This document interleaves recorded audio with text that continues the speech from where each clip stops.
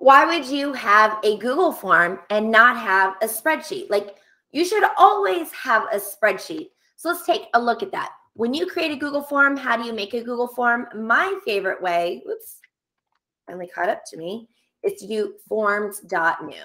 I go to forms.new, it creates a new form. Of course, I can also just go to Google Drive and make a Google form from there. So however you do it, you have a Google form, then there's now 3 tabs. They used to only have 2 tabs and a little settings cog. They got rid of the settings cog and now they have a settings tab. So there are 3 tabs. You can see it says questions, responses, and settings. So you want to be in that middle one, the responses tab. I'm going to be honest, I'm so used to there only being 2 tabs. I keep accidentally clicking on settings when I really want responses. And then once I'm on that responses tab, I can see this spreadsheet icon. It looks like this, and I'm going to click on it to make a spreadsheet. So that's all I have in terms of slides. Let's take a look at what that looks like in a Google form. So I'm going to do forms.new.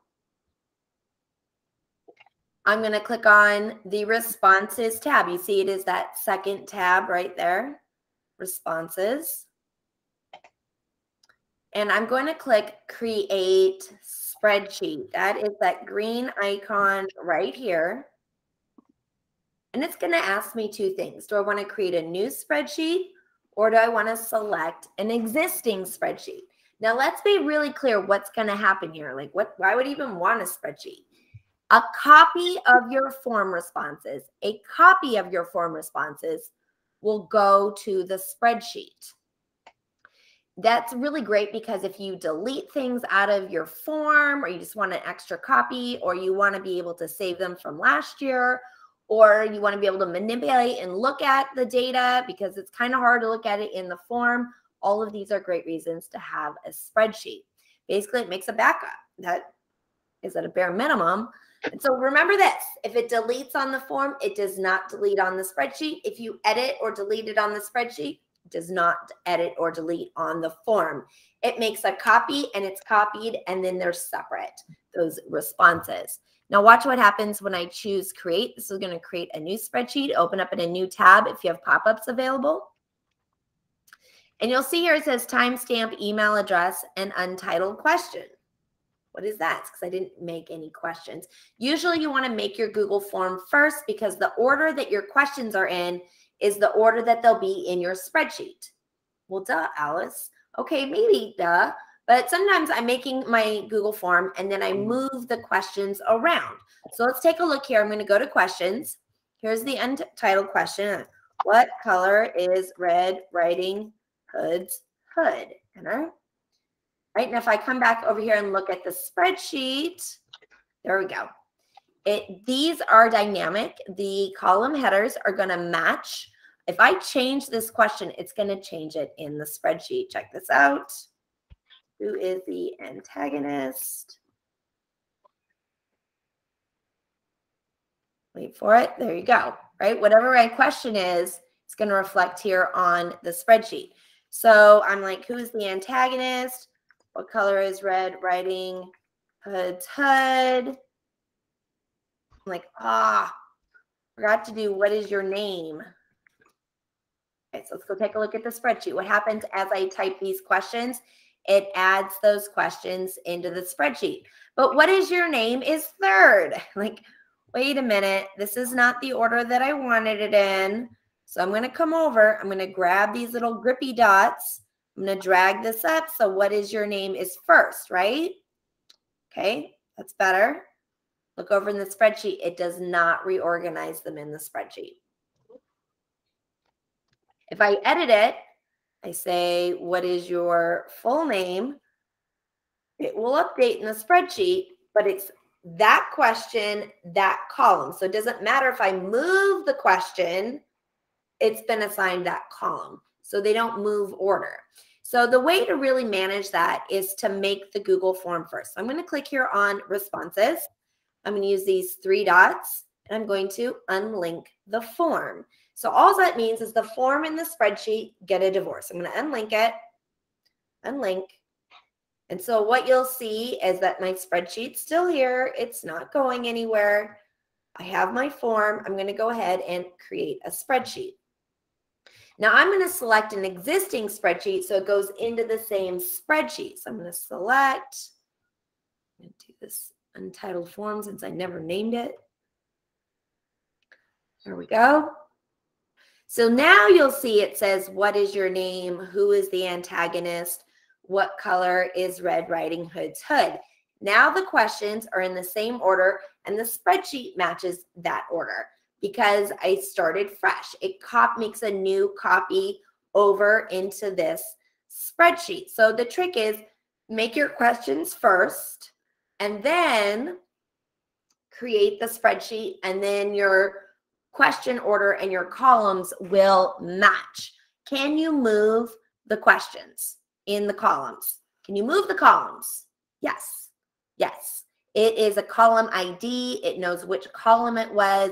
Even if you scramble them in the spreadsheet, they'll go to the right place. So let's take a look when I fill this out. I'm going to go up here to the eyeball. I'm going to fill this out. My name. Okay. My name is Alice Keeler, and apparently those are things. So when I come over here to the spreadsheet, you can see it says my full name is Alice Keeler. So it's question 1 in the form. I moved the columns, but it still put my name in the right column. So it knows which column goes with which question. They are connected. There's a column ID in there that you don't see. But so if you create the spreadsheet and then you decide you want the columns to be in a different order, that's not a problem. You can drag and move the questions around in the spreadsheet. It's fine. That's allowed. So I'm going to come back here. I'm going to put some better options on my form. Now, let me explain this. The spreadsheet is only looking at the question. It's not looking at the question style. So if it's multiple choice, if it's fill in the blank, if it's drop down, if it's check boxes, it doesn't matter, because what happens is the answer is put in the spreadsheet, not the answer type. So in terms of connecting them, when I say antagonist is the wolf, or it's grandma, or it's red, and I do red, blue, green, those options aren't in the spreadsheet. They're not part of the connection other than when I answer it. So when I submit another response,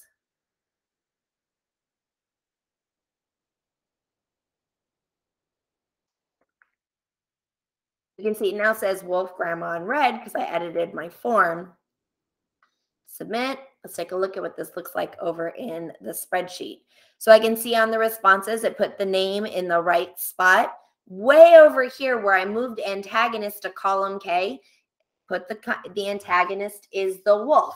So even though I put them in the columns in a different order in the spreadsheet, it doesn't matter. So I can rearrange my Google form and I can rearrange my spreadsheet. It's fine. Now let's look and see what happens if I go to the responses tab and I use the 3 dots and I unlink the form. Now the form and the spreadsheet are getting a divorce. Okay. And I'm going to create a spreadsheet. Do I want a new spreadsheet? Actually, I'm just going to use the one I was using before. So this is my trick year to year. I have the Google form from last year. This year, I'm going to use the same Google form. I'm just going to unlink the form in the spreadsheet. And then I'm going to select the existing spreadsheet. So this year's responses go to the same spreadsheet. So I'm going to select an existing spreadsheet. Now watch what happens. And I'm going to select this one, same spreadsheet, because why not? It's going to make a 3rd tab. So you'll see here, once it loads, it says form responses 1. It has no answers in it when it loads. It has no answers in it because you'll remember that I had created the spreadsheet for the form and then I unlinked them. So it's going to stop sending responses to that tab. So then I linked it again to the same spreadsheet. So it inserted a new sheet and it has those answers there, but I've unlinked the form. So it is no longer sending responses to this tab. And how can you tell? Take a look at the tab. When you look at the tab, you see that it has a Google Forms icon. That's the tab that is accepting responses. That's the tab. Now, but you're like, wait a minute, it has the old responses. It does have the old responses. So because it's going to copy the responses into the spreadsheet. So long as you have responses, they're going to copy over. So I'm going to go ahead and fill this out again. Submit another response.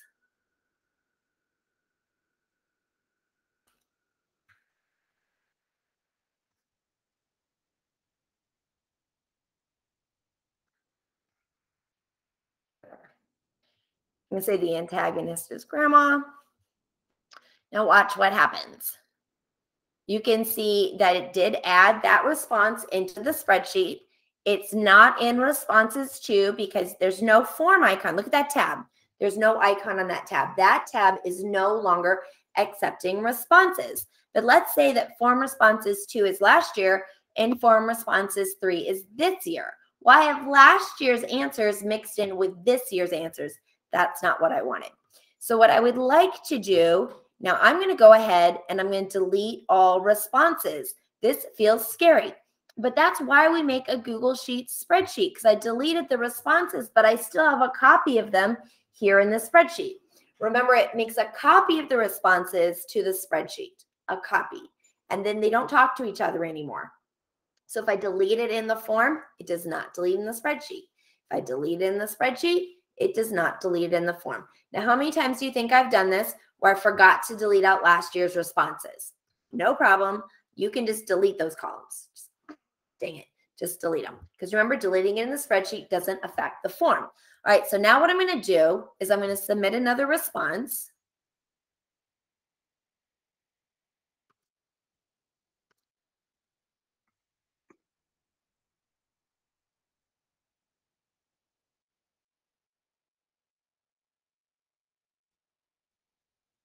Let's go check the spreadsheet. So we've got Larry King in here. And that worked. But if I go back to the form, you see the form says there's only one response because I have 3 dots and I deleted all of the responses. So let's see what happens when I unlink the form. I'm going to unlink the form in the spreadsheet, get a divorce, unlink, do the spreadsheet icon, connect it back to the same spreadsheet. That means that third tab is no longer accepting the responses. And this fourth tab is going to accept the responses. And it only has Larry King because there was only one response in the form. So just be aware of what we're doing here is that when the form is submitted, if there is a spreadsheet connected, a copy of those responses will be taken over. If you unlink the form, if the responses are still in the form and you make a new spreadsheet or you link the spreadsheet, either way, whatever responses you have will be copied at that time, and any new responses will also be copied to the spreadsheet. All right, so now that I have them in a spreadsheet, let's look at this tab. What's great about this is now I can sort it. So I can hover over column C and I can sort it A to Z. So I can alphabetize, I can sort the question A to Z so I can see, did anyone get this right? I can look at the responses by question. I can read them a lot easier than trying to read them through the Google form. Okay, so to recap, I'm going to go to forms.new, or I just go to Google Drive and I create a Google form. And wait for that to load.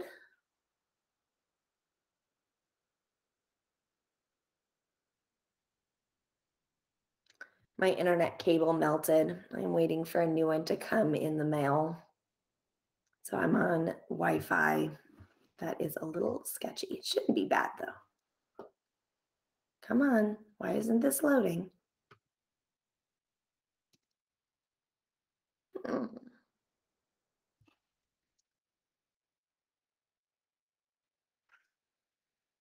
Oh, wait, you can do form.new or forms.new. I don't know. That one just didn't want to load. It was like broken.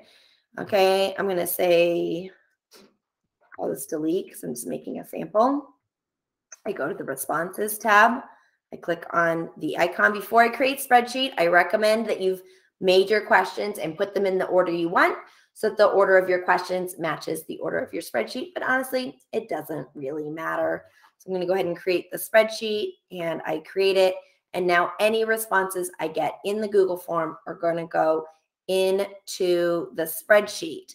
You can then, to use it next year, 3 dots, unlink the form, and then 3 dots, delete all the responses. So to do your form fresh, you're going to unlink the form, you're going to delete the responses, and then go ahead and click the spreadsheet icon to create a new spreadsheet, which you can either create a brand new one or you can link it to the spreadsheet that you had last year so you can see how everybody did year after year.